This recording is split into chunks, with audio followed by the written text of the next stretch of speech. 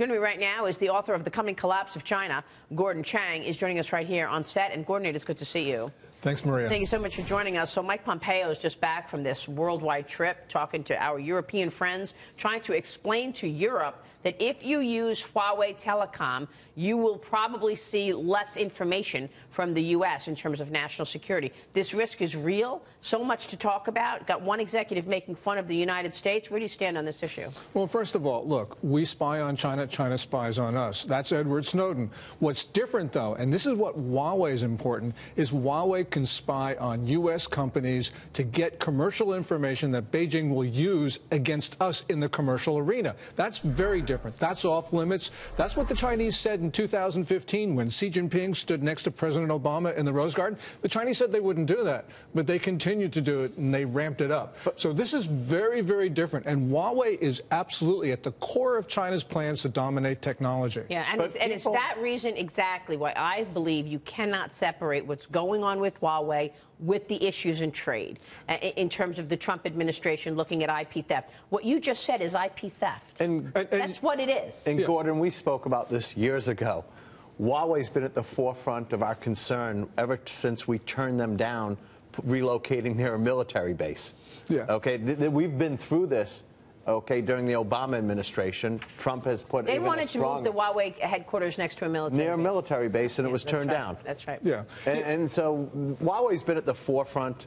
Okay, literally of what was considered the least trusted of all the Chinese companies, which is why CFIUS has always been tough on them. And to put this into context, China donated the headquarters to the African Union. From 2012 to 2017, every night Beijing was filching information from the AU, and they were using Huawei equipment in terms of that download. The other thing... Yeah, they built the African telecom infrastructure throughout Africa. They've built their telecom infrastructure. And so Secretary Pompeo is absolutely right. You know, if you have Huawei equipment in your backbone, especially for 5G, the Internet of Things, which will connect everything, you can't connect as well to the U.S. because we cannot endanger our networks because you've decided to use Chinese equipment in your networks. Yeah, yeah. So, and the debate that we were having yesterday, Dagan, about that op-ed in the Journal, about Huawei. You know, the Journal writes this editorial yesterday saying, look, Mr. President, you can't put these things together, and you can't blow off what Huawei did. If they broke the law, they broke the law. Right. The president never said he's going to do away with those charges. That's why I was pushing back on that,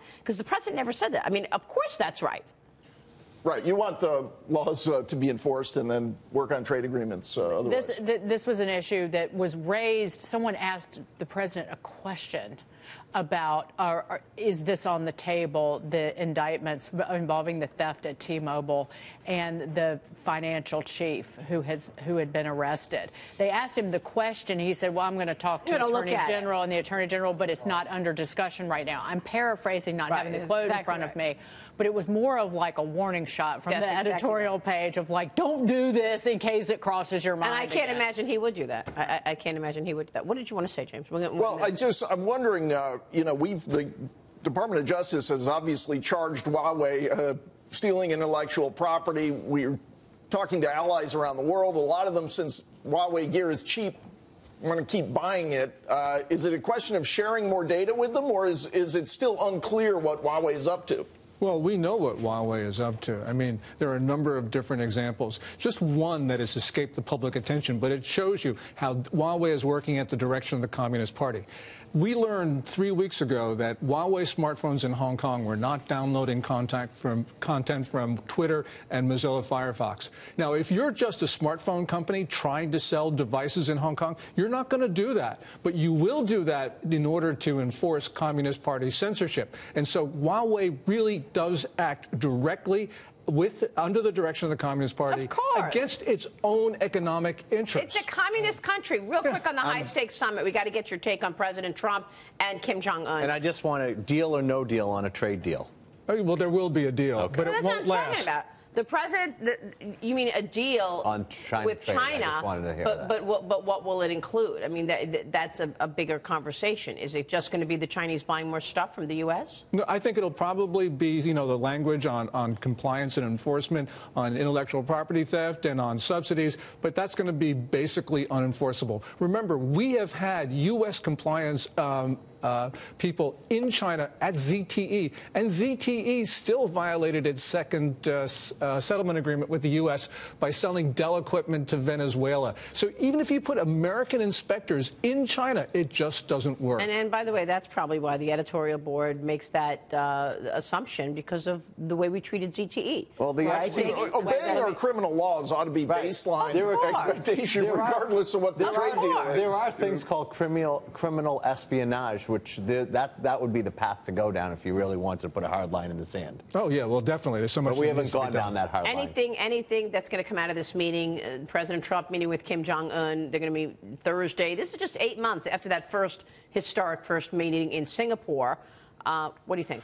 I have no idea, Maria. I know that administration officials are trying to downplay expectations, but if you do put two willful figures in the same room, President Trump, Kim Jong-un, anything can happen. So there is concern that President Trump is going to agree to some things that are probably not in our long-term interest. I actually think Trump won't do that, but that really is something you hear among many commentators. I think that you can link what's going on with North Korea to China. Can a mutual like of one another, whether it's Xi or Kim Jong-un, can it actually translate into something tangible that benefits the United States that's enforceable? Well, not enforceable. I mean, we can do a number of things to kick the can down the road, and sometimes that helps us.